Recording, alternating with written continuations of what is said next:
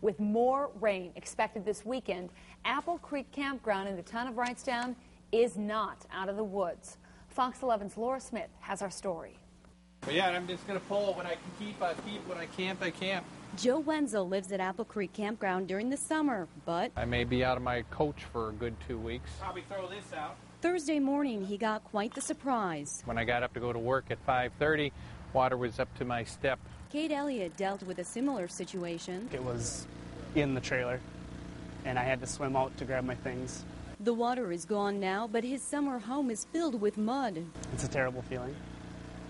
I still owe money on it, but I have insurance, so. Some people said they weren't satisfied with how the campground handled the situation and also expressed concerns about health hazards. Campground manager Pam Packey said the high floodwaters came as a surprise. In 2020 hindsight, I wish that we could have got to people a lot sooner, but you don't know how high the creek is going to keep on going. The creek has overflowed in the past, but it's been 20 years since it happened to this degree. Brown County Emergency Management Director Cullen Peltier says that's why no one is to blame for the situation. It's just that now we have a history of what can occur in that area, and we need to monitor that a little more closely. Peltier says with more heavy rain in the forecast, officials will be watching and ready to take action. We can be a little more proactive this time and hopefully get some of those people out of there before there's a need to get them out with the boats and things like you saw occur on Thursday morning.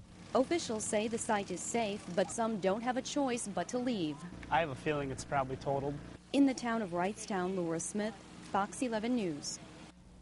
And while crews say they had to pull people to safety, officials say no one was seriously injured during this flooding.